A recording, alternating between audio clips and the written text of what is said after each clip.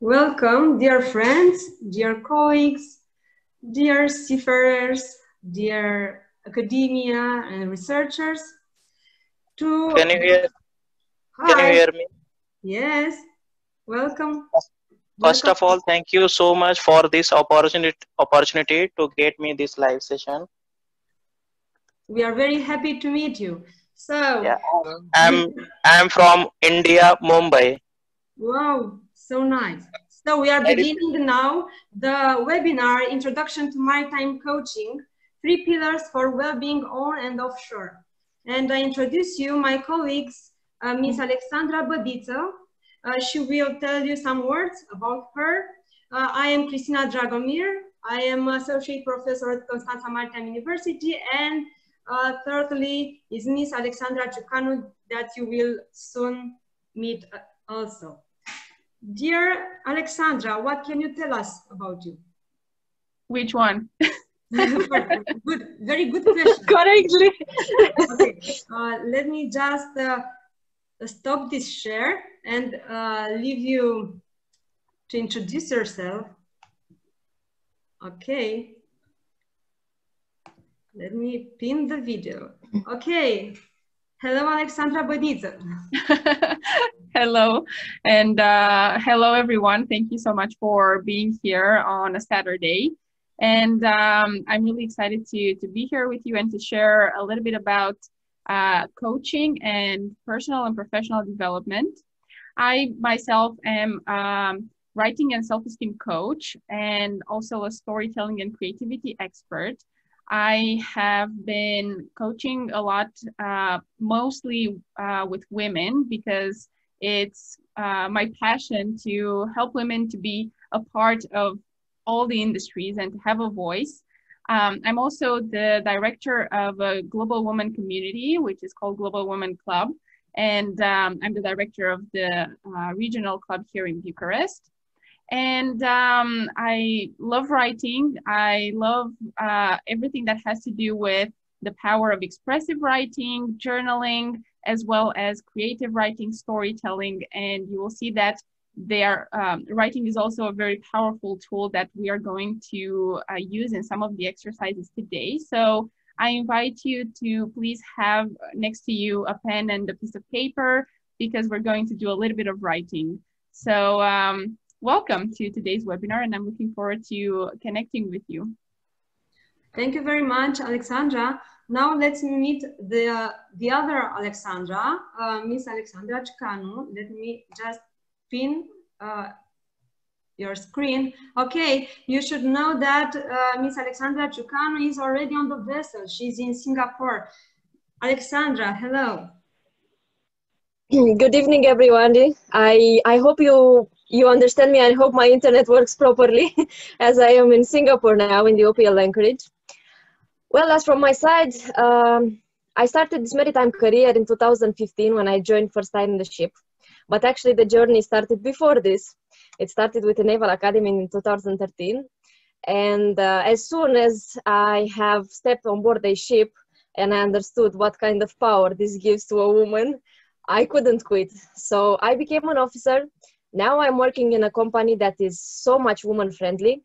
And I like to see women empowered. Now on the bridge team, we are 3 girls, 3 amazing females, which give a little bit of salt and pepper to the team.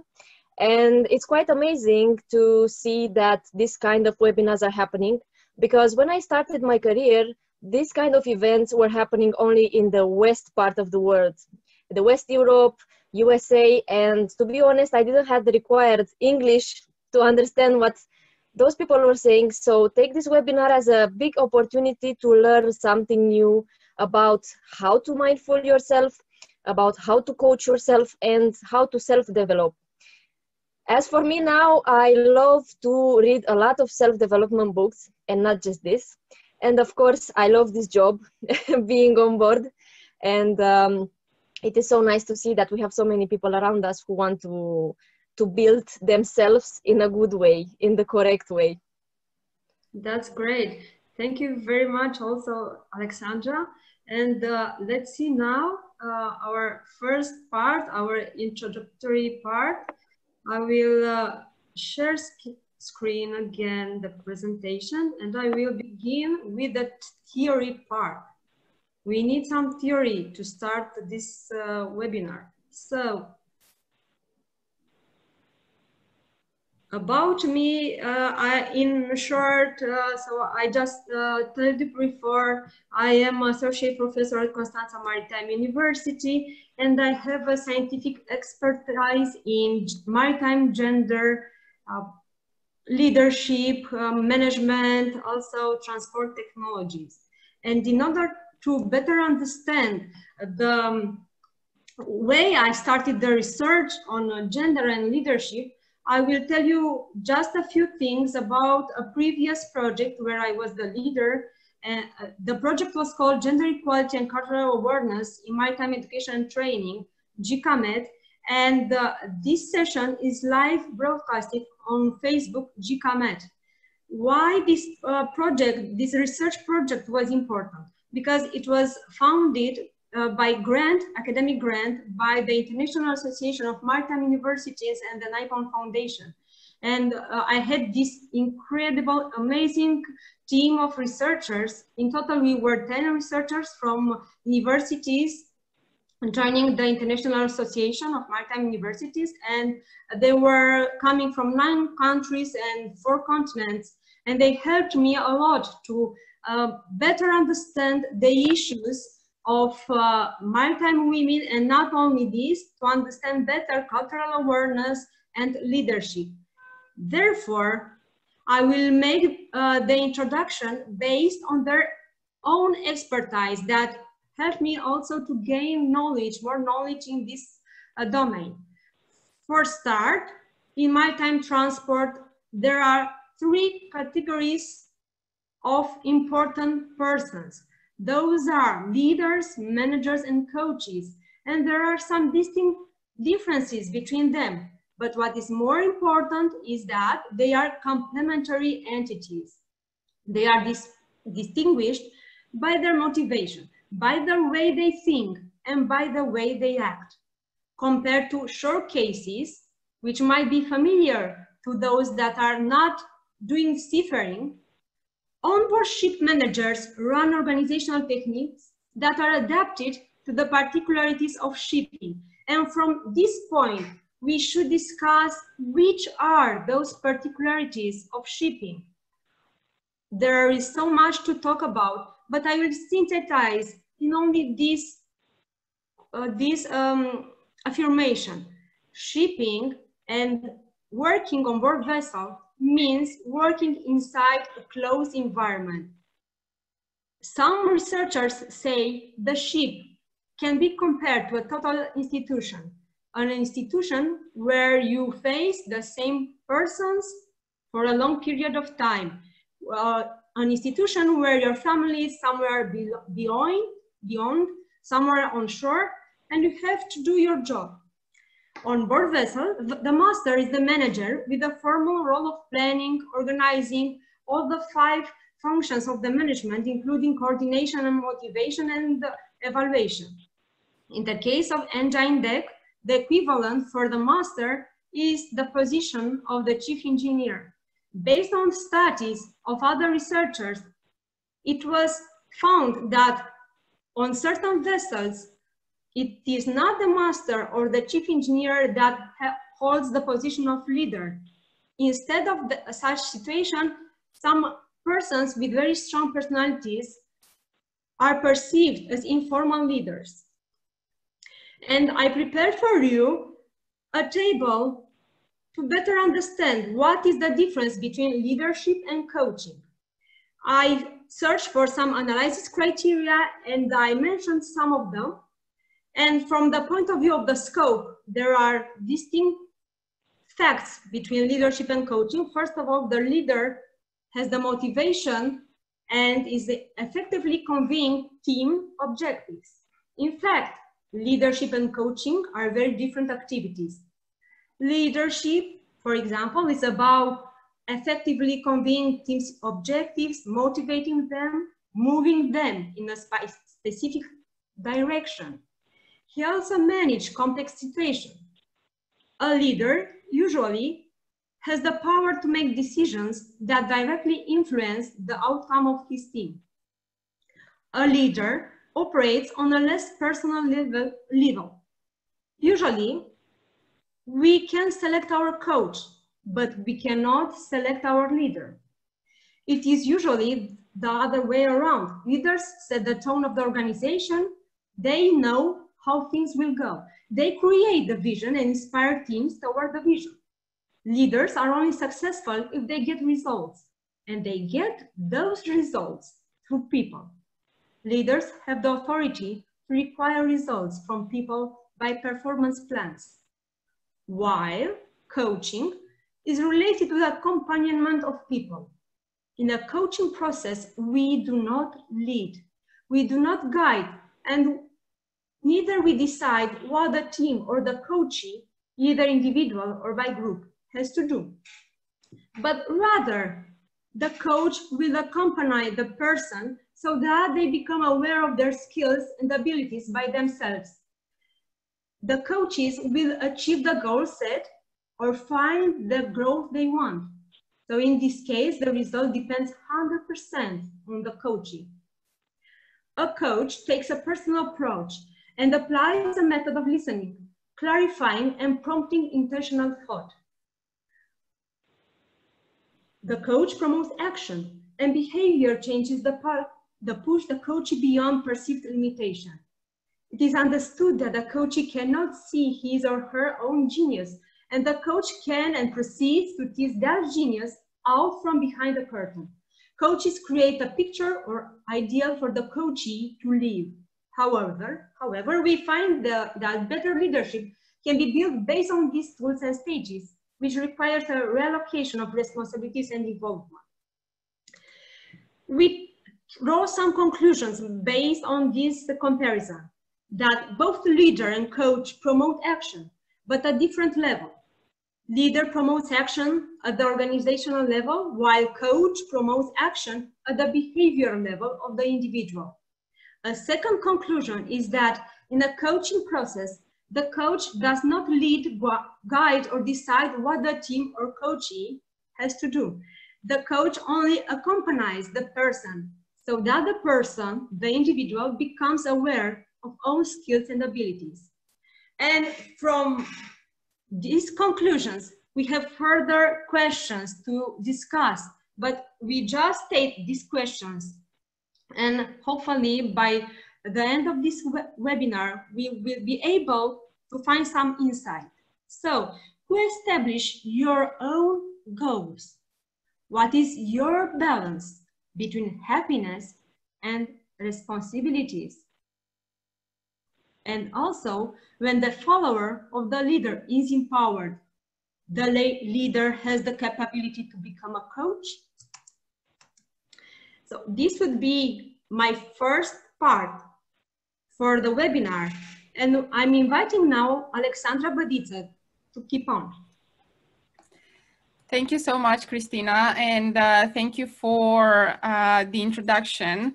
Those are really good points, and it brings a lot of insights around leadership and coaching. And this will bring us to the part where we look at the pillars that we identified in terms of well-being, how to create that well-being. And as part of coaching, a coach wants to empower their coachees to have that strength and that well-being, both in their personal level and also as a team and in their workplace. So based on the needs that we identified, especially in the maritime industry, we wanted to bring the basis and the foundations for three main topics. And the first one, which relates also to one of the questions that Christina mentioned in the conclusion about the balance between our happiness and our growth.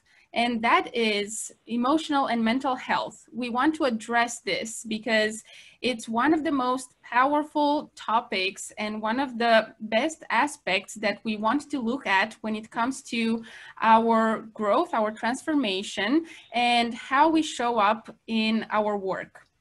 And why is mental health important? It's the way that we perform in our workplace is related to our well-being and how we feel. And making sure that we have a good relationship with ourselves will impact the way that we interact with the people around us, with our colleagues, with the other crew members, whether it's onshore or offshore. And one way that we want to do this is through mindfulness. So I'm going to talk about some powerful techniques and very easy to implement, because I really want you to leave this webinar with some easy to implement ways that you can apply right away and that you will use for yourself, and maybe also suggest to the people around you so that you will see the results in time. Mindfulness is one way to boost our emotional health and the way that we want to take care of ourselves. What does mindfulness mean? It means that we are present. It means that we are connected and we are in touch with our senses. We focus on what we see with our eyes, what we can touch with our hands, what we smell, what we taste, and what we hear. And with all of this, we are brought into the present moment. We are connected to the reality. So how can we bring more mindfulness into our life, whether it's at work or outside of work? Most importantly is to find moments of presence and peace and reconnection. And you can do that in different ways. For instance, when you have a busy day, you can just find a couple of minutes to go to a quiet place and just take a few deep breaths and bring yourself back into the moment.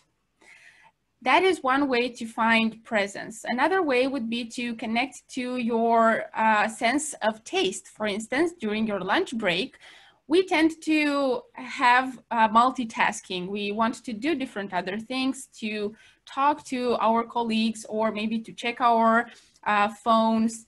But instead, try to find, even if it's just for a couple of minutes, try to really focus on the taste of your food. That is another way to be mindful. These moments of presence and reconnection are actually helpful for our brain because it eases that tension. If we constantly go through our day being busy with activities and different tasks, our brain is in a constant tension. But with moments of presence and mindfulness, we relax that tension in our mind and we become more present. Another way is to implement healthy routines. What does that mean? It means that we implement in our daily parts some moments of self-care. For instance, in the morning, you can have a couple of minutes when you can take a few deep breaths, you can choose to meditate or maybe journal, maybe do a little bit of physical movement so that you set yourself up for a really good day. Or you can choose to have a routine in the evening before you go to sleep, whether before you go in bed or when you put your head on your pillow. Maybe find a way to practice gratitude, maybe find a way to meditate or to practice breathing. These healthy routines will support you in strengthening your mental health because it is just as powerful to take care of our mental health as it is to take care of our physical health. And it also boosts our immune system. And we all know how important it is to have our immune system working at high levels. Another mindful practice is gratitude. You can think about what you're grateful for. Very many times we are so consumed of our current realities that we just look at what we're lacking of and the things that we don't have, what makes us unsatisfied and unhappy, and we focus on those things. try to shift that thinking and look at what you're grateful for.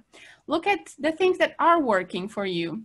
Look at, for instance, how you are feeling good, you're healthy, and you are grateful for your family. You are grateful for even small things like the cup of coffee that you have in the morning, or the sound of the waves if you're on the ship.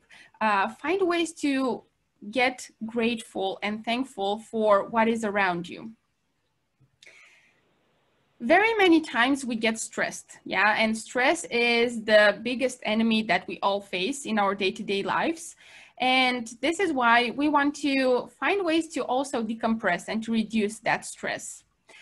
And here we have a few techniques that are very easy to implement and that are also very important to bring more into our lives. Every time when you feel stressed and when you feel that you are more angry, or maybe you feel like you get easily triggered by something that happens around you. So one way would be to implement some breathing exercises. Like I was mentioning before, it connects you to the present moment. Or you can start writing down about stress and how that makes you feel. How does stress feel in your body? How does it feel in your mind? Maybe some body movement, because that also boosts our level of happiness and good mood when we either do a short workout, or even just dancing can help to, you know, get your body moving and make your energy levels go up. You can try meditation. That is also another very great way to connect within and to reduce stress and to relax your mind. You can listen to music. That is a very good way, and even music therapy is a way that is practiced by very many people to decompress. Sleep also is very important. When we are sleep deprived, we don't work at the same capacities, and we feel that we are tired, we get easily angry, and sometimes maybe we react to situations around us with more negativity. And that way we create that stress, not only with ourselves, but also to the people around us. And it's also important to communicate, find people to talk to, and to implement that listening that we were talking about in coaching, and that Christina was mentioning as well. And I'm going to also bring it back a little bit later. So now I'm going to invite you to do a couple of exercises so that we can test out these stress reducing techniques, and that you can later implement them as well in your routines, or maybe to also take them further to the people around you, to your colleagues and your team members. Alexandra, yes? Don't mind, please. We have two participants that would like to tell us something. Shall we listen to them, and after that we start the exercises? Yeah, sure, absolutely. We can do that. Okay, so we had Singh, Shashank Singh. You raised the hand. Yeah, here, Shashank Singh. Yes, would you like to add or ask something? Yeah, I'm here just because of Alexandra ma'am. I got a reference from Instagram. I'm following her since I mean 3 to 4 months. Yeah. Recently, I have completed my ETO course. I'm an electrical technical officer, and almost I have selected. I have been selected in a MUX, but waiting for the joining. As I'm Indian, so here coronavirus came in March month, and cases increasing day by day. So I have been living in the single room. I made myself locked down in the single room. So basically, for my meditation, I do yoga every day in the morning, and I drink some Ayurvedic tea that is very helpful to make me stable in this situation. So, ma'am, I would like to know how to improve my, that I'm going to do work on board ship in the MUX. So it would be working for a 6 month. So how can I survive on board ship, because I never been on board ship. So this is the first time for me. Can you please tell me? Thank you very much for your question, Singh. So Alexandra, there is this issue of a long time of staying inside with no social connection. Either you can say some thoughts, or the other Alexandra, which one of you? Yeah, from my perspective, thank you so much for the question. From my perspective, in terms of mindfulness and implementing mindfulness, even when you are on board, find time for those healthy routines. I'm sure that it's going to be different. It's not like a 9-to-5 job, but even if you have 5 minutes and do some yoga, do some meditation in the morning, or maybe at the end of the workday, that will bring some balance, because I'm sure that there will be times of stress, but at the same time, it's important to find that connection with ourselves in all situations. And you know, you brought up lockdown, and absolutely, we all went through that stress of being in lockdown, and exactly having those healthy routines and healthy practices was the way to get through that. So that would be my my insight, and I'm sure Alexandra will have another some more insights from being on the ship. Well, this is a very good question, actually, how to survive on board ship 6 months after you've been in lockdown and so on. So basically, when you are on board ship, your first reward, as Ms. Badica said, is the food. After you work 4 hours in the morning, lunch will be your best reward. So take your time, enjoy it. Live it like it's the moment of your life, because you will have to work again 4 hours in the best case. Maybe you will have to work 10, who knows? And the dinner will be your second reward. By the end of the day, what I practice is 5 minutes of meditation. I always do this. And before going to work, I prepare myself exactly as you see me. I put myself earrings, I put myself my wristwatch, so it's kind of a reward for starting the job.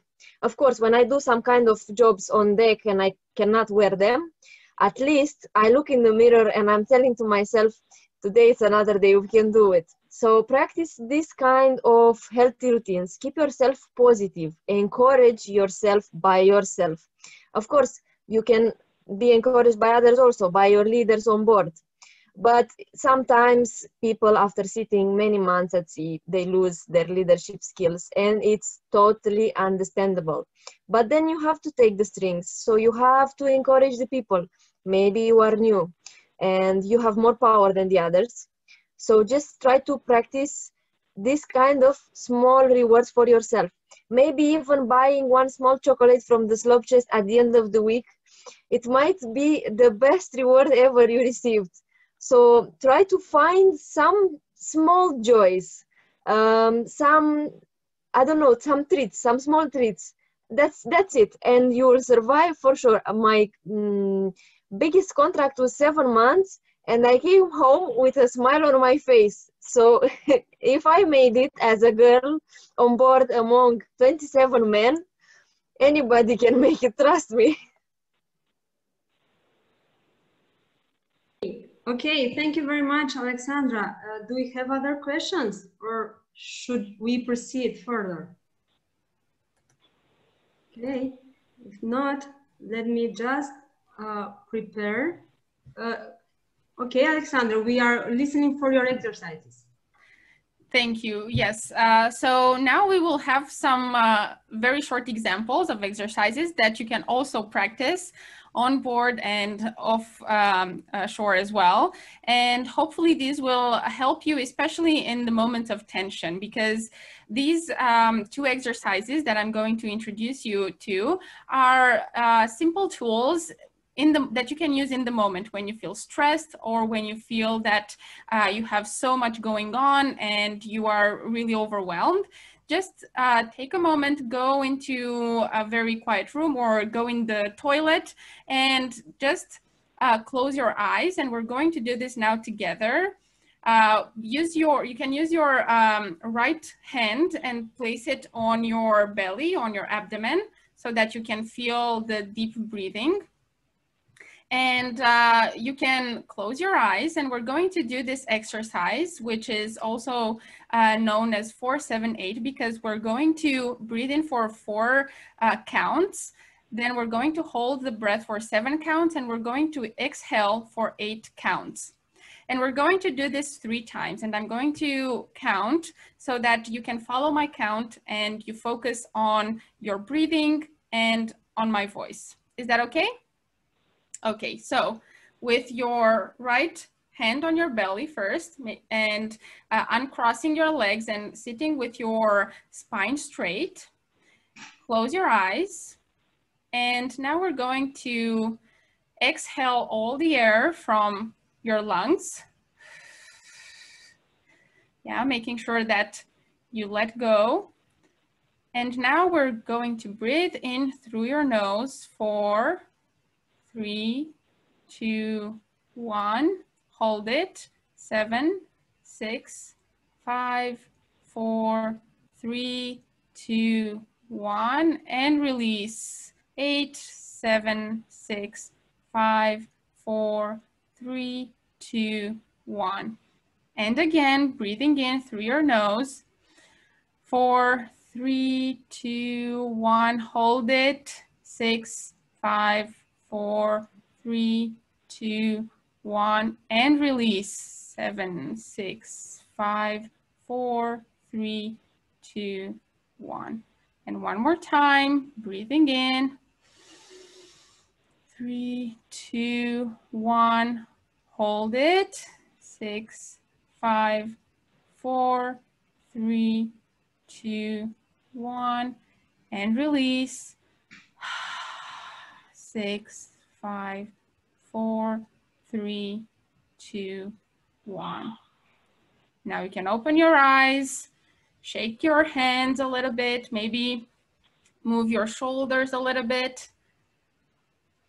And this is a really good breathing exercise that will decompress your mind and it will release the stress. You can, if you feel dizzy, then it's absolutely normal, because with this exercise, what we're doing is we're actually bringing more oxygen into our brain. And most of the times we don't get to do that, which means that when we pay attention to our breathing, the oxygen actually makes us feel dizzy. So don't worry. And also in time, when you practice this, you will see that you will start counting slower. I counted for you in a very normal pace. And when you're going to do this by yourself in time, you will start slowing down. And it will be, for the breathing in, it will be 4, 3, 2, 1. Yeah. So pay attention how this exercise will help you through time. You can do this exercise only with 3 breaths every time. Yeah. And you can practice it any time that you need. There is nothing bad that will happen to you if you practice this breathing exercise. And of course, please do share in the chat how you feel after this exercise. I'm also going to invite you now to do another exercise. And for this one, if you have pen and paper next to you, it will be really great. But you can also use the chat to write down 3 things that you are grateful for right now in this moment. What are you grateful for? You can write them down in your notebook, or you can share them with us in the chat. Just take a couple of minutes and write down 3 things that you're grateful for. I don't know what to write at number 3. I'm thinking. You can be grateful for, thank you so much for sharing. You can be grateful for big things, yeah, like you mentioned here, life and family. And you can be grateful for small things as well, such as your internet connection that helps us to be connected. You can be grateful for the coffee that you had in the morning. You can be grateful for your children, maybe something that your kids told you today. You can be grateful for the smallest, tiniest things, or for the big things like health, family, home, work. Yes, do we have a question? No? Okay. I wanted to also say thank you to Maria because she shared with us her breathing practice, which is also very good for 4 to do this breathing practice, to inhale for 4, holding for 4 counts, exhaling and holding. And that's also a really great practice. There are very many breathing practices that we can implement. And of course, they help us in the moment to reconnect with ourselves. And it's really great to find, especially the practice that is very much helping us, because we're all different and unique, and we want to find the practices and exercises that help us in the moment. So make sure that you keep trying different breathing techniques and find the one that really helps you. Okay, thank you so much. I see here in the chat, being grateful for health, for family, work, friends, career. That is really, really great. And make sure that you use this exercise at least once a day. As you have seen, it only takes 10 seconds, 30 seconds to think about what you're grateful for.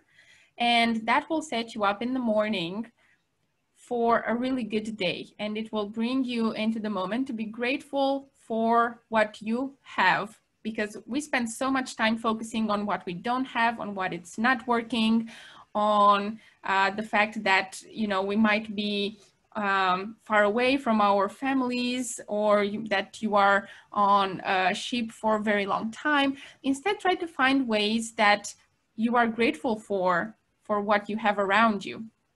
Yeah, and practice this as much as possible.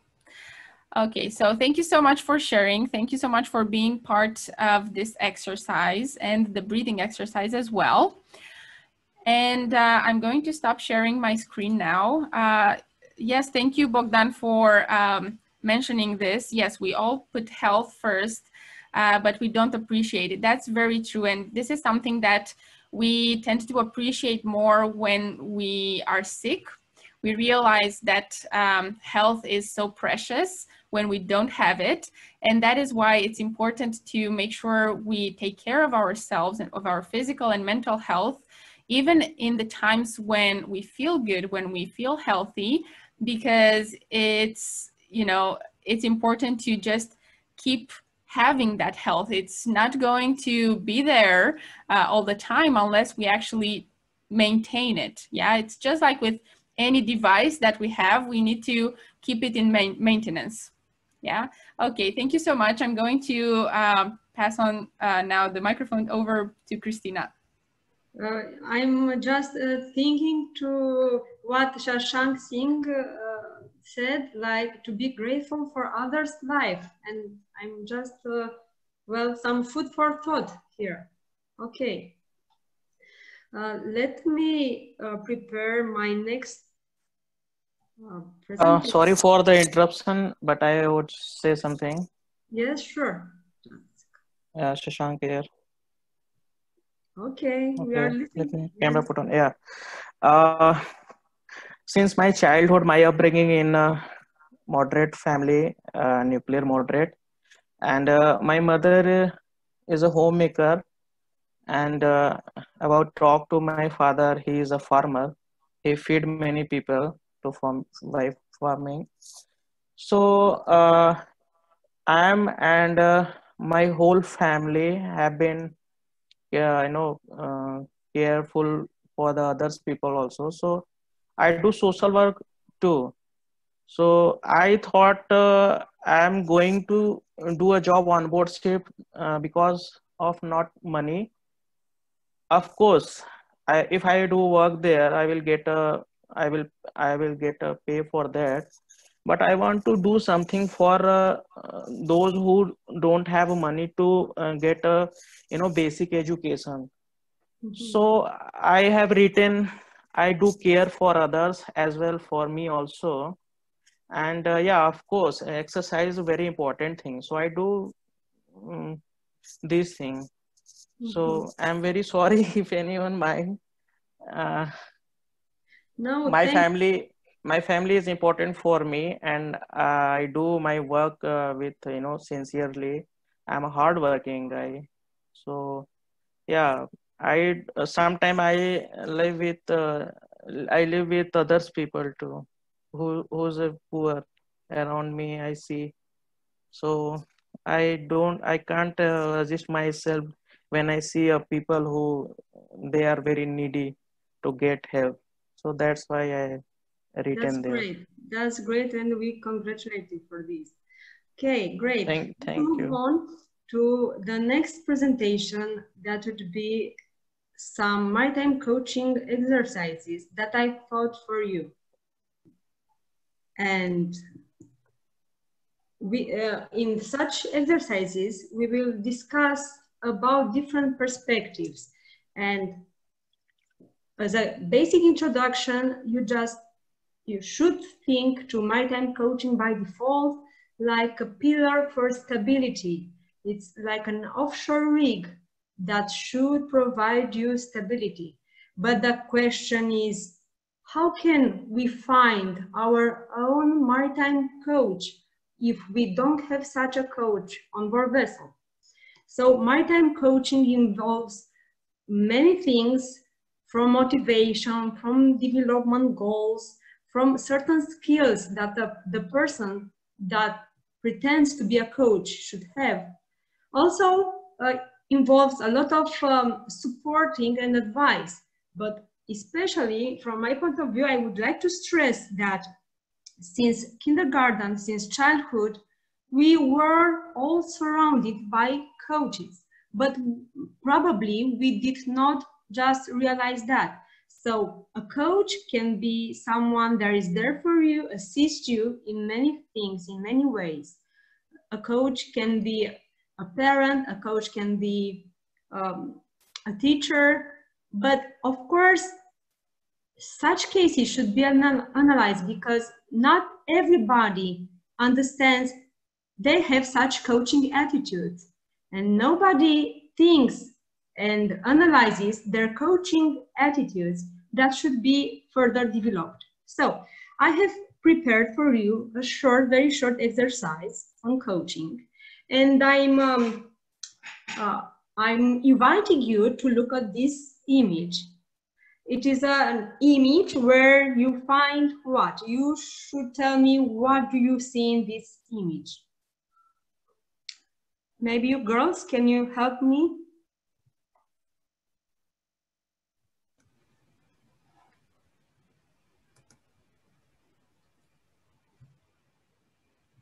I think we're getting some responses in the chat as well. Peace, light, calm, sunrise.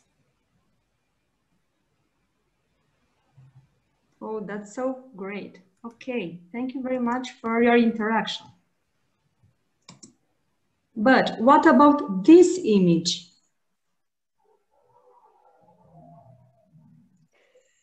So what do you see here? What are your feelings looking at this image? I can share that I see a party. Oh, yes. I imagine a party on the boat. Sounds great, but please focus a bit on the environment. Okay, calm. Yes. You see a lot of calm environment. Indeed. Well, the exercise is about different perspectives, because if you would carefully compare the first image, this one, with the second image, you would understand that this first image is a perception of someone that is on shore, and the second image is taken by someone who is on a vessel, someone who is offshore. Therefore, we have different perspectives, and from these different perspectives, our thoughts are different. Therefore, a maritime coach should take into account such different perspectives and should understand better this very calm attitude, obviously outside storms and bad wind, also this calm attitude, but also the coach should understand that there is such a huge amount of water, and sometimes you just sail and sail and there is no ship around you, and there is always this closed environment for 6 months, like our friend told us, for 8 months, 10 months now with the pandemic. And of course, we love to be surrounded by calm, but I'm just wondering, sometimes maybe too much calm, is it good or not? This would be my first exercise about sharing perspectives and thinking to multiple perspectives. The second exercise would be an exercise that I would apply with my students. It is called turning the life raft. And you can see here all the perspectives of this exercise, like what material you would need, what equipment, a life raft, or else if you don't have a life raft, you can imagine and use something similar to a life raft. It can be flattened if you are in an inner space, such as the classroom. The life raft does not need to be computer operative. The space, a closed environment, can be inside the classroom, inside a training room, on board vessel, or in open space on a deck. The duration of the exercise should be about 30 minutes, and the people, the trainees, the coaches, will be involved in turn deck the life raft. Everyone on the group should stand on, and the group aim is to flip the life raft over in the fastest time. Nobody must step off the life raft. If anyone put their foot on floor, the experience must be repeated. And such kind of exercise can be redesigned in different conditions, depending on the condition. But the key coaching understanding is the following. The coaches should focus on teamworking and on collaboration. Listening and questioning between the students is also desirable thing to do, and also discussing and integration of different ideas and different perspectives. Final, the open question will be addressed to the group. Did anyone view the life raft task as impossible? How did team members try to keep everyone on the life raft? And eventually, did the group cheat in order to make the exercise successful? So this would be in large lines my exercises for you now. And I would also like to share you some other things to think about, like the crossroad choices. You see here 2 types of crossroads. Often in life, we meet crossroads that make us follow a certain choice, a certain decision. And in general, these moments are so difficult that we desperately need someone to guide us, whether it's God, whether it's a friend, either is a colleague, a family member. So we must identify a person to talk to. And if on board vessel we don't have such a friend to talk to, then just follow up Alexandra's tip, Alexandra's exercise. Take a sheet of paper and start writing. And finally, I will share with you a secret of success in case of coaching. don't just accumulate knowledge. We are so happy you are here today with us and you accumulate knowledge, very useful knowledge. We are also hoping you will attend other seminars, other webinars, and other educational programs to accumulate knowledge. But what you should understand is that you should think how to use your knowledge in order to do action, in order to create concrete results. Thank you for now for your attention, and I pass the floor again to Alexandra. Thank you so much. And that actually comes very as a really great connection to my next exercises in the following pillars, because we have been talking about the first one, which was emotional and mental health. And another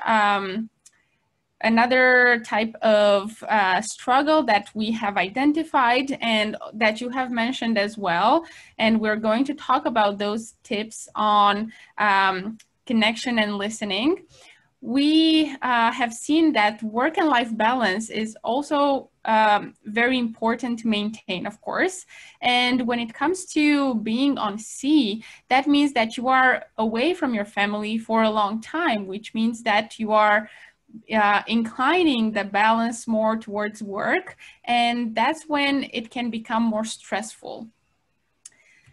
So it's important to make sure that you find ways to cope with this situation and to relax that stress and that tension that comes with missing your dear ones or from having different news coming from home and so on.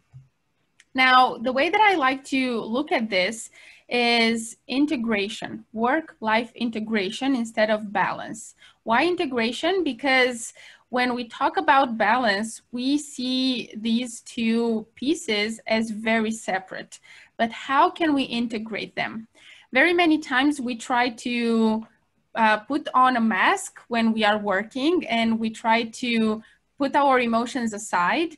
But it's inevitable because we're not robots, so we will have emotions. So if there is something going on in our life, in our personal life, then of course we will not have such a good day, and we will feel less called to do our work. We will feel maybe slower when we do our tasks, and of course it has an impact on us. So why do we need to find ways to cope with that? Because we have to integrate these two aspects. Now let's look at some techniques that we can use when it comes to this work-life integration and understanding these emotions and how they are integrated between our personal life and our professional lives. And one way is, of course, to be more understanding and kind with each other. So in all interactions that we have with the other crew members, we try to see the way that we are right. Yeah, we feel that we are always right and the other person is wrong. But so many times it's not a personal conflict, it's just something that the other person is going through. So just keep in mind that everyone you talk to, everyone that you interact with, even on a daily basis, you might not even know what type of battle they are fighting and what is going on in their personal life. And they might be going through something that you don't know anything about. So just remember to be kind and understanding all the time.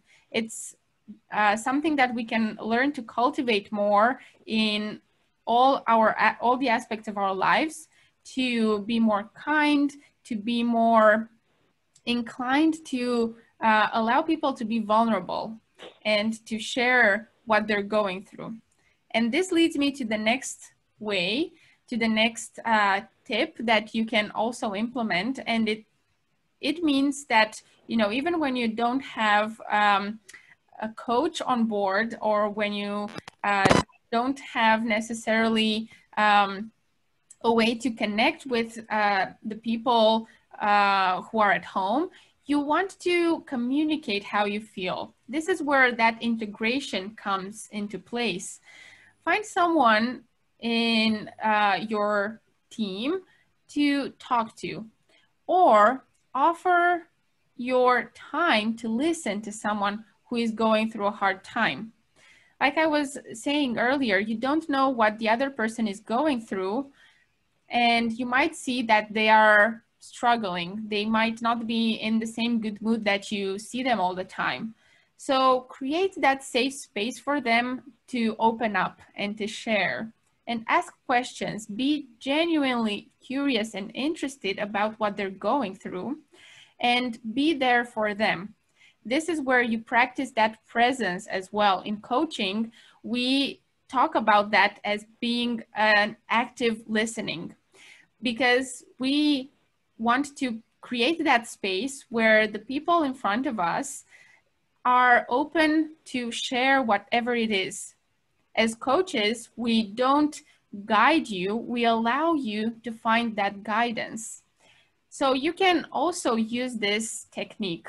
You can ask the other person, how are you feeling? Do you want to talk about it? And then carry on with that conversation. Perhaps you notice that you are going through something similar, or maybe you have gone through something similar, and you want to share that with them to establish that emotional bond. You know that any conversation is an exchange of stories, so you might want to share something as well, but make sure that you don't take away the spotlight from the story of the person who is sharing first. Take turns in sharing, take turns in opening up, and make sure that you are there for them. Sometimes they may not even need advice or recommendations, they just need someone to listen. So when you practice this listening, you are not going to give any judgments. You are not going to say, oh, this is not good, or you shouldn't be like this. You're just going to listen. You're not going to offer unsolicited advice. And, you know, in coaching, we don't give advice.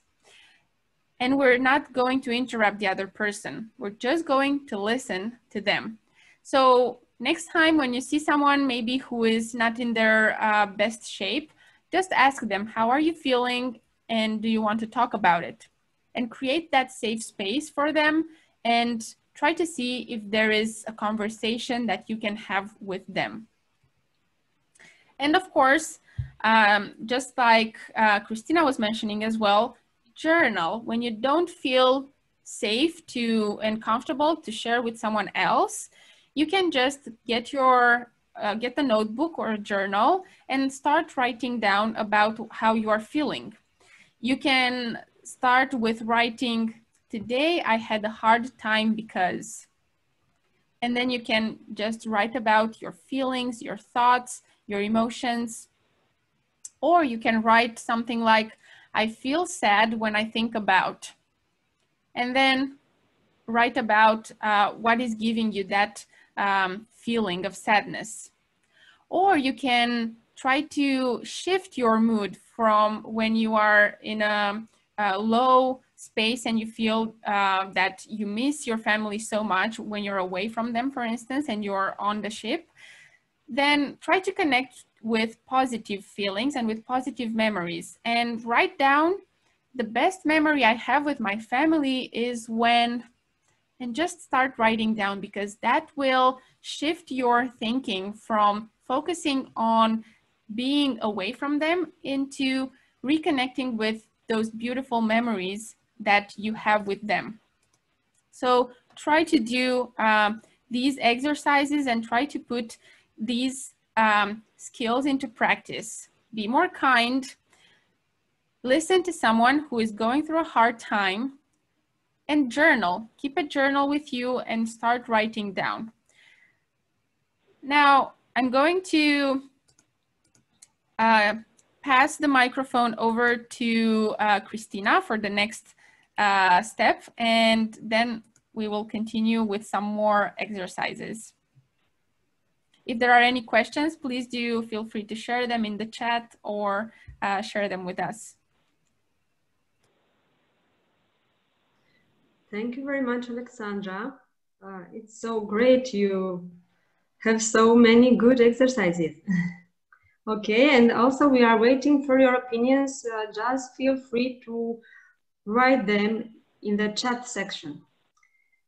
Meanwhile, my third part will be something related to maritime coaching for seafarer women. Again, the presentation that I prepare for you is based on research that I previously done with my colleagues from gender equality research. And now we are talking about the role of the maritime coach.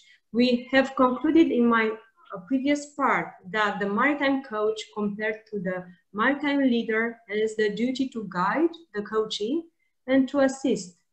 The role of the maritime coach is to ensure the coachee is properly guided to open his or her own strengths and capabilities. And I asked you previously, what to do if we don't have a maritime coach on board ship? And I introduced the exercise of Alexandra with the journal, writing the journal. But based on our research, we discovered that, in fact, a lot of very good coaching opinions and perspectives are found from individuals like seafarer women that were interviewed in 2018 during our study. We used a scientific research tool, structured online interviews, and we compiled all these answers coming from seafarer women. So we asked them, what advice would you give to females who want to pursue a career in seafaring? And we discovered something really awesome, really great. They replied with their own experience based on their own expertise and their own events they were passing through. And I would just like to briefly read some of their advices to understand how a support group like a seafarer group would do a huge help for motivating other seafarer women.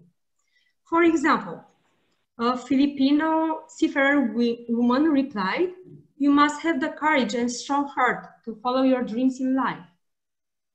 A Belgian, "Fight for what you love." Again, Filipino, "Seafaring is a very challenging job.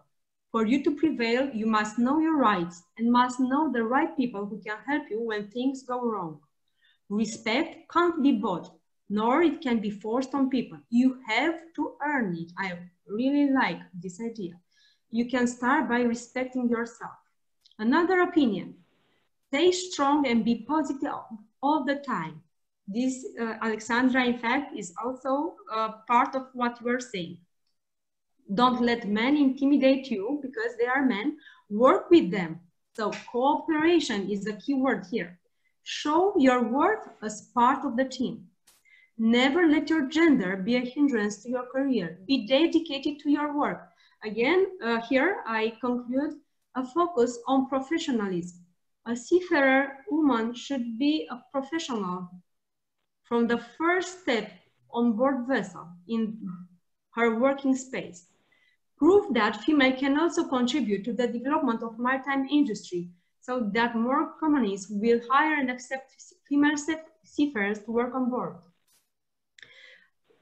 In our scientific research tool, other nationalities replied. We had also Romanian, Swiss, Australian, British. Here are only 18 replies, but in total there are much more. And I mentioned there the published paper where you can find all of them. And in the end, I would like to read an Australian seafarer woman opinion. She said, "You have every right to pursue your dream. Don't be disheartened by other people's experiences. Don't set yourself aside from your male colleagues. Get in there, lift the heavy things, and do the dirty jobs. Let your attitude and your work speak for themselves. You will encounter people who are threatened by you. Kill them with your kindness. Don't let the societal pressure of marriage and children get in the way of what you want. And most importantly, wear sunscreen. So these are only a few things that I thought necessary to share with you from my academic previous experience. And for the next webinar, I will prepare some scientific facts about resilient coach versus the perspective of Maritime digital leader. So for now, this is in large lines what I wanted to share with you. So I will let now my colleagues, both the Alexandras, continue their part. Okay. Thank you very much. I wanted to address one of the questions in the chat before I move on to the next part. Caroline says, could you talk a bit more about not giving advices as a coach? Yes, in coaching, we don't give advice because in coaching, it's about focusing on the person in front of us, on the coachee. And the expert in their life is themselves. We cannot be, as coaches, expert in someone else's life. So we are only there as a coach to support them and to give them that space for them to develop, to feel safe, to share what they're going through, and to set their growth, their goals for their transformation, and to give them some encouragement and to keep them accountable for what they're doing. But we don't give them advice, because advice means that it would come from our experience. What we can do is we can perhaps share from our experience, but not as giving advice, just mentioning from the beginning, this is my experience. So it's just very important to make sure that the spotlight is on the person in front of us and on the coachee. The coach is there just to hold the space and to give guidance and to hold the hand of the coachee, but not to point them in the direction, because the coachee is the one who knows best.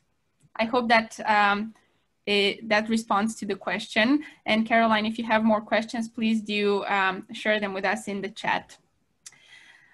So I'm going to go now to the next pillar, because it's really important, especially in the context that Christina just shared in terms of women on board and in the maritime industry overall.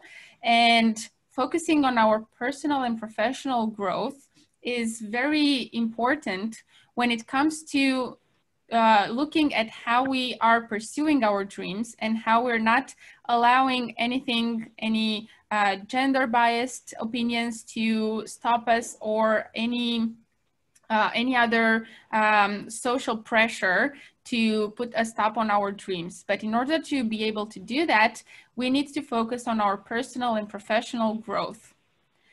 And when it comes to growth, we sometimes do the same things over and over again, and we expect different results. And you might have heard this quote, that the definition of insanity is doing the same thing over and over again, expecting different results. Of course, this is not going to happen. When we do the same thing over and over, we will have the same results, and there will be no growth, there will be no transformation. Instead, to transform ourselves and to be more self-confident, to earn that respect. That was a very beautiful point, Christina, thank you for sharing that. To earn that respect and to make sure that we follow that dream and we put those boundaries to what is not serving us, we need to focus on our transformation and our well-being. And with that comes continuous learning. we want to be always in touch with more knowledge and how we can improve ourselves, how we can be better for our mental health, but also for the interactions with the people around us, whether they're at work or outside of the workplace. And of course, just like Christina was saying, it's not just about accumulating that knowledge. We can, of course, read a lot of books and attend many seminars, but it's also about putting into practice and how we actually do that. And that is how we will start seeing the results, by shifting and transforming the way that we act and the way that we do those things, by implementing healthy routines, for instance, by being more kind, by listening to someone who is going through something difficult. There is a mental health organization in New Zealand that proposes these 5 topics when it comes to personal and professional growth. And we have already covered, connection, yeah, when we listen to someone, when we talk to someone and share about what we're going through.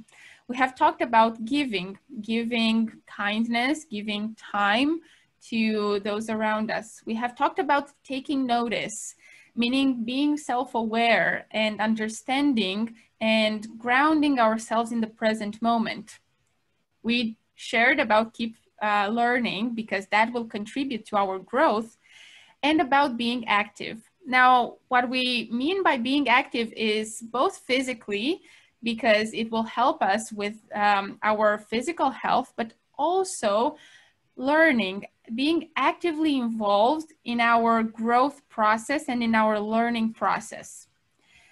And what I notice mostly as a coach when I talk to people is that people are focused on the lack of strength. And when we cover learning and transformation, they focus on, well, I'm not good at these skills, so I have to improve them. But it's also important to acknowledge our strengths, to acknowledge what we are good at. And this following exercise is going to put the spotlight on that. So I'm going to invite you once again to take the pen and paper and to write down something based on this context. Think about the challenge that you have been through and how you managed to overcome it. It's better to choose something that you have already overcome, that is something from the past, something that you have healed from, instead of something that you're currently going through. But think about what you learned, what overcoming that situation showed you about yourself. What strengths did you find in yourself to overcome that challenge? And what did you learn about yourself and your abilities? Take a little bit of time and write it down. And of course, if you feel comfortable to share something about a challenge and what you learned about yourself, please do share it either in the chat or just unmute yourself and share it so we can hear about your strengths. I'm just going to give you a little bit of time.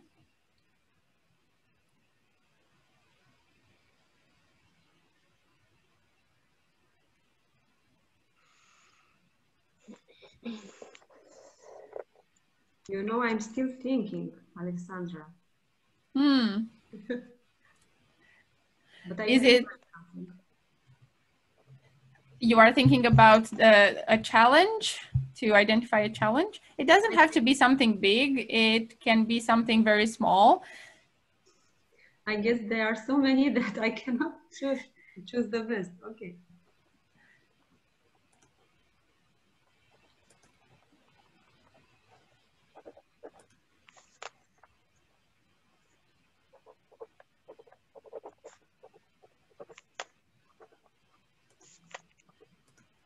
Yes, someone is sharing motivation. Yes, that's very true.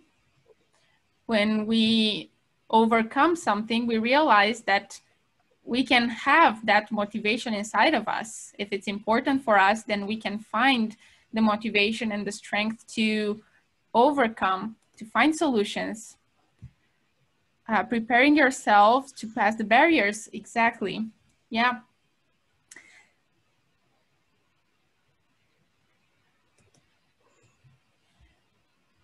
Think about whether it was a challenge at work, maybe it was a difficult conversation, or in your personal life. What did you learn about yourself and your abilities? I know sometimes it's difficult because, like I was mentioning, yeah, it's easier to look at what we are not good at instead of looking at the skills and the strengths that we have. And this is why this exercise is really important.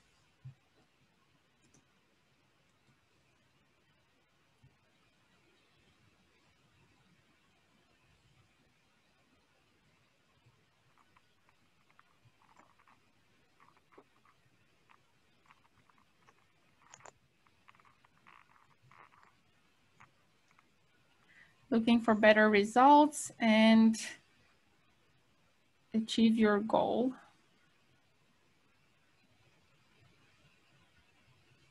Yes, thank you for sharing in the chat.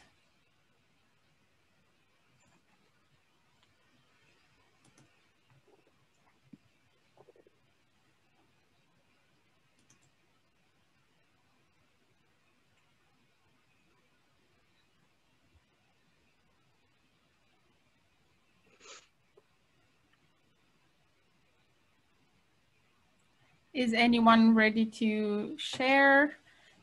If you're not comfortable to share the challenge, you can just share with us the strengths that you have, the strength that you identified in yourself. Even if it's just one word, I would like to hear from as many of you, because I know this is difficult and it takes you out of your comfort zone, because we are so focused on the skills and the abilities that we don't have, and we forget to acknowledge what we're good at. So if you could please type in the chat box or just unmute yourself and give us one word, that will be all. Resilience, yes. Alexandra, it's good to read some of them, because on broadcasting, we cannot see the chat. Yes, I am going through the answers now. So I'm a multitasker. However, I'm learning to say no so that I can focus more on production tasks. Yes, that is a very good strength, saying no. That's very good. The challenge showed me that I'm able to do everything with a bit of research, even if I don't know anything about it. Yes, that's so powerful. Yes, that makes me ambitious, and not being afraid to overcome new things, improvise, adapt, overcome sometimes does the trick. Yes, absolutely, absolutely. Start before being ready, because very many times we just put barriers to ourselves because we feel we're not ready for doing something. But once we start doing it, we learn along the way. And that shows us that we're ambitious and we don't have to be afraid of new things and new opportunities. So thank you so much for sharing, Elif. Resilience, yes. Able to accomplish things at very short notice. Won't know unless I did it. Yes. So basically working well under pressure, and when you have a short deadline, that's a very great strength to be aware of.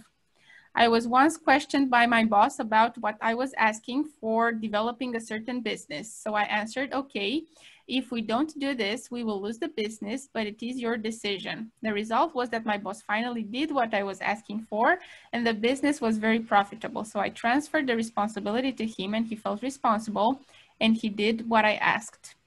So you learned to speak up and to state your opinion, which is really important as well, and to pass that responsibility to give the responsibility to someone, because they can be accountable for it as well. Very good. I discovered that even though I'm young, I can inspire other people. Very, very good. Yes, exactly. We have this in us. It's only a matter of being open and sharing from our experience, because you never know. Even, you know, so many times we feel that, oh, nobody will care about our story or about our experiences. But in fact, if you open up and share something that you are going through, or maybe something that you read about, even if it's just one person who gets value out of it, that is going to be very important. It will maybe change their life. They will remember that lesson. Maybe it's something that they really needed to hear in that moment. And you are an inspiration to them. So always be open to sharing with other people. And that is carried, sometimes that happens with everyone, even those who are really successful. Yeah, well, exactly. Thank you very much for all your opinions. Let's move a bit further, yeah, because we have like 6 more minutes, and anyway, we will exceed the time, but I hope nobody gets upset of that. Let me pass the floor to the other Alexandra, Alexandra Ciucanu. Please share your perspective with us. Well, I will make a short conclusion. Be careful with yourselves on the way to mindfulness, because there is an effect called frog effect, and I will talk a little bit about it. You know, the frog has the capability to adapt herself in environment. What they did, they took the frog, they put it at a temperature in some water, and they start increasing the temperature and increasing it.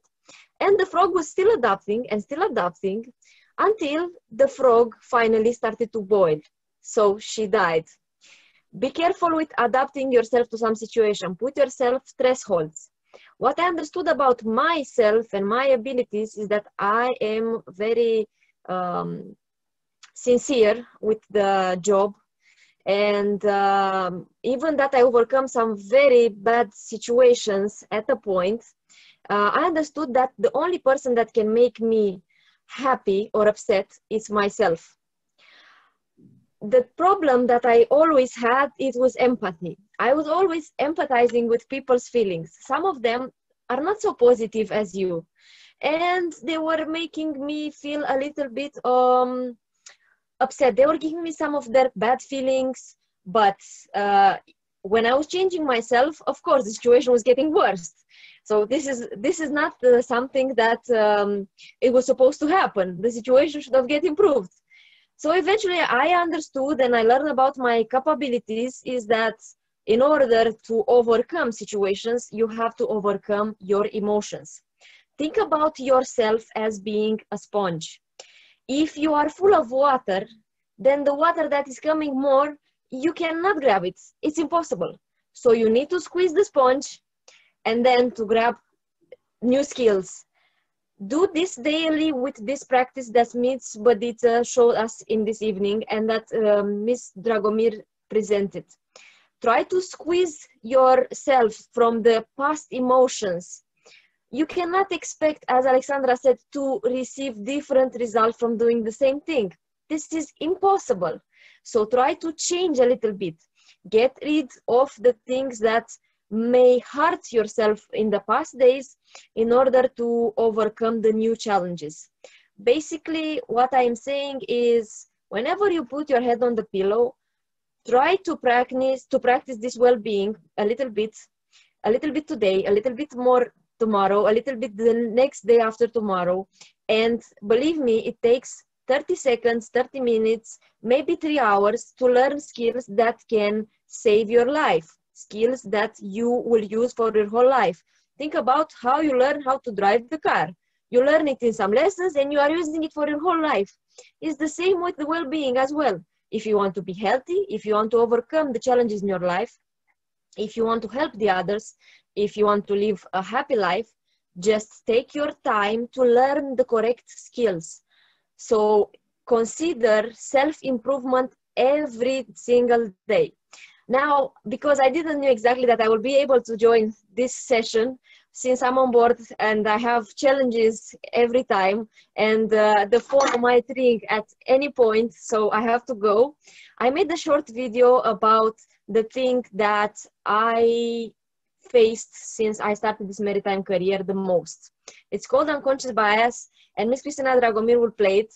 And by the end of my speech, I would like to thank everybody for attending our webinar, and I hope this will be just the beginning of a beautiful coach journey. Okay, let me just use the technology to help me. Okay.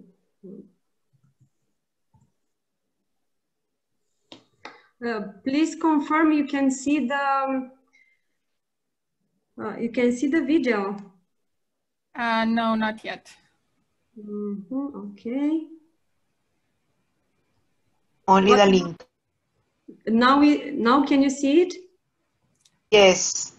Good. I feel our dear guests and colleagues, I feel honored and at the same time a bit responsible. Today I'm going to touch a subject which is a little bit controversial, but I have been facing this since I started my career. First of all, let me introduce myself. We can't hear it. I'm not sure if... I barely can hear her voice. Yeah, Christina, maybe you can also share with the computer sound. Of course. Today's topic is I think I'm stop sharing and I will share it again. I think. Wait. Okay, so share screen, share computer sound, okay. And ignition. Can you see it now? Yes. Guests and colleagues, Okay, I feel perfect. honored and at the same time a big responsibility to be part of Wista International. Today I'm going to touch a subject which is a little bit controversial in the industry, but I have been facing it since I started my career. First of all, let me introduce myself. My name is Alexandra. I'm a third officer. I work on passenger ships at the moment. I started my career 5 years ago and I passed throughout different types of ships like ro-ro packs and container carriers, and in the end now in the passenger industry in the cruise life. Today's topic, it's unconscious bias, which I have been facing it, and I feel like it's a little bit underrated and it needs to be more than awaked. Look at us, life is so crowded, so busy, we live our life on daily basis, assumption, traditions, on the way we grow, whatever pops up in the day, you don't know, lesson learned you have in life, so you create your own background. What if I tell you that daily we have 16,000 thoughts and 14,000 of them are the same thoughts from yesterday or from the day before? So it means like we are spinning in some kind of a circle. We follow just our mindset on the spot like we are on autopilot. So let me give you an example. For instance, you have driving license or you ever ride a bicycle, but you don't learn how to drive it every day. You did your reflexes once, you put yourself into the chair and then you start driving without thinking that from where this comes on or how can you improve your driving skills. You simply drive. And in your mind, while driving, pop up totally different stuff. And you know what? The majority of the accidents happen because our reflexes haven't been awakened. It's because we were on this kind of autopilot. Let me tell you something about our identity and how it's created. On board, I work with maybe 96 different nationalities at the same time. And the thing is that, you know, we come from a different side of the world and we grow up differently. We have different religions, different sects, we have different traditions. So you have to understand everybody and try to be polite and in the same time not to discriminate. Even that it might be just by chance you do something which you don't feel like it's offending, but you don't know how the other one is feeling because you are in this autopilot. So your identity, it's based upon your values, beliefs, behavior, experiences, and of course on your expectations. What we have to do in order to get out of this circle is first of all to recognize and accept the fact that this unconscious bias exists in us. You know, first thing comes first, just accept it, it's here. Okay, let's see how we can fix it. Because if you don't accept it, it's like you'll be still on autopilot for your whole life. Second thing on the list is to develop the capacity of putting a flashlight on yourself. What if somehow maybe you are doing something wrong? What if other people see you in a wrong way, or maybe they do something that offends you without thinking? So first of all, you have to put a flashlight on yourself. It's like you put a flashlight under your chin and you watch into the mirror and you see yourself. You see your shadows, you see your face, you see your behaviors, and so on. Third thing on the list is to practice some constructive uncertainty. Okay, you see somebody, you already have your mindset regarding this person just by knowing nationality, seeing the skin color, some clothing, or whatever. Imagine that you have to meet with a person in a blind date, for instance, a person from Sweden. And then in your mind pops out a very tall guy, like a Viking, and maybe he's blonde because he's coming from Sweden, you know, it's North country, and all of a sudden in front of you appears one person which has a different skin tone of color, a little bit brownish, and it's wearing the wrap clothing. And he's telling you that he's Swedish, 100%. He lived in Sweden for his whole life. You'll feel awkward in that moment because you haven't practiced this constructive uncertainty. Just don't make up your mind on nobody before you see it. You have to explore and to exploit the discomfort by passing throughout this unconscious bias. Okay, we admit it exists.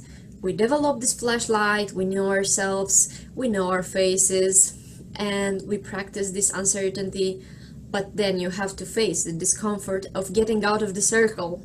Fifth thing that I want to tell you regarding this unconscious bias is to engage the other into conversation, to get to meet, and to present yourself in a positive role. This means that being in a positive role, it's admitting that even you come from this country, you have this gender, you have this religion, and some people may think of you this and that. So it's kind of, okay, I admit I have a preconcept. Maybe before I work with your nationality, I work with somebody who looked similar like you, but you know, I changed my mind regarding this kind of persons because you gave a positive way, and I also had this issue in the past. So just admit it and engage the positive role between the relationship among you. The sixth one and the last is to get the feedback. Sometimes the feedback is not so nice. Maybe you'll receive a feedback which might hurt you. But in order to move over in your self-development, it will not be a paved road. Maybe it will be like a bumpy one, like climbing a mountain and then, you know, falling down and then climbing again. Like this is Sisyphus. So just be patient with yourself, get a feedback, and try to understand how to move over and self-develop your lesson learned. So, my dear guests, please take your time not to be on autopilot. Take your time to self-develop yourself. This kind of conferences give a lot of help. And to be honest, now that I have seen very few conferences on maritime environment basis, I realized that in shoreside and seaside, job-wise, we kind of behave same. Of course, we have our own particularities on board because here life can be a little bit more hostile, but job-wise, trust me, we work with people, we have unconscious bias. Maybe here it's a little bit more accelerated, proportional to the time that you spend cast away from your comfort zone. This is Third Officer Alexandra out. Thank you very much, Alexandra. Let me just stop share. Thank you. You are welcome. If you can give some replies or opinions for the chat. Yeah, I've seen some people talking about the multinational crew. Well, how I see it, you know, I work on board sometimes with 96 different nationalities. Imagine how many of us we are and coming from different sides of the world with so much different mentality. How I see it working with multinational crew is I start to learn how other people live in order to behave myself in front of them. This is very important because at a point you will reach the management level. And to be honest, when you reach that point, you need to listen to everybody. You need to practice this coaching that Ms. Badica talked about. So how I see it is, what we have to do is to try to get as much as we can in regards to people, nationality, and culture. For instance, I have experienced, I will give you just one example. I have worked with Indian crew, but India is such a huge country that even them in different side of the country, they live totally different. It's like a different world. So in order to understand them better, just try to see the person as it is. Maybe it was born in the north, now is living in the south, and so on. I come from the mountainside, where people are very straight. They talk for themselves instantly. And when I came on the maritime environment, and I saw people so relaxed, sometimes they talk, sometimes they don't. For me, it was very strange. So I have experienced this unconscious bias even in my own country. Living with multinational crew on board is the most important thing that you can have. It's a blessing, believe me. You can get as much as you can from history, culture, traveling. I don't know, I love food, so I kind of try all the foods that they have all around the world. So it's a blessing. Think it this way, you know, take the culture as it is. On the other hand, yeah, it's difficult because, you know, they have their costumes and maybe they have their own traditions, which you have to respect. But think it's on both ways. Take the good part and try to understand the things that you have never seen before. And kind of that's about it. If you have any kind of questions for me, I will be here to pick them up. Maybe Miss Dragomir can read for me because I'm using only my phone here. Yes, unfortunately, we cannot see you so well, but we can hear you perfectly. If there is anyone of the webinar participants that would like to add something or to share something with us.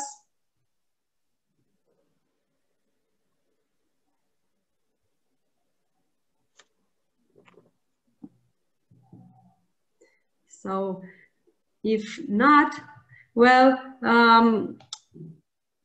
Miss Alexandra Ciucanu, can you say some words of conclusion? And after that, I will pass the floor to Alexandra Bădiță, and slowly we will end this webinar. I think there is, sorry, I think there is someone who wants to ask a question in the chat. Oh, okay. I see now that, yeah, I've seen somebody who raised the hand to tell us it's about attitude. Yeah, it is. It is indeed about attitude. It is about your grown. But you know what? If you start to coach yourself, you will understand that the person who has this attitude, it doesn't have it because this person is a bad person. Sometimes at sea we have bad situations. Maybe we have some situations at home and we snap. Maybe we have some situations on board. Somebody is pushing us. Maybe sometimes the management is not the most friendly. So these people overcome some huge obstacles. So in order to get along and to understand that somebody is giving you attitude for a reason, try first of all, when you see the attitude, not to ignore it on, you know, on expressive way. Ignore it on your inner side.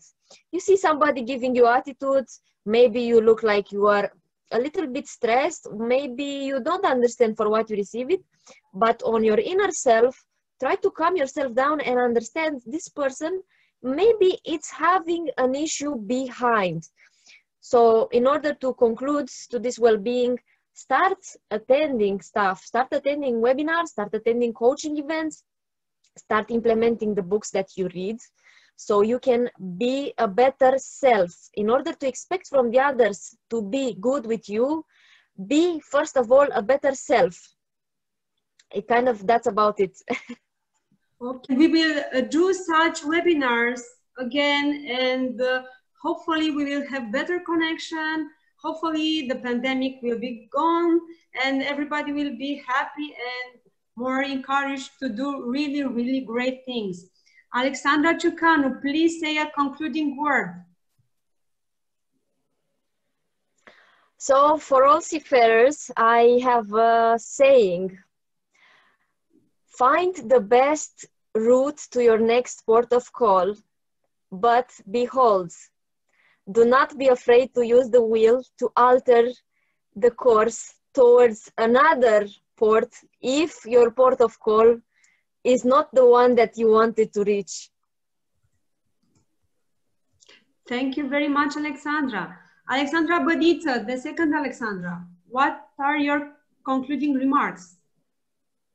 Thank you so much. I would say to keep practicing and finding ways to connect with yourself, because it's really important, especially because now we only covered the introduction and the foundation, the basics of maritime coaching. And this means that you are first working on yourself first, so that this way you can improve your relationship with the people around you in your workplace and outside of the workplace. So make sure that you first of all take care of yourself and implement those techniques for your self-care, and then the relationship that you have with yourself will be mirrored in the relationship that you have with the other people. Okay, thank you very much. Thank you to all participants for this really great event.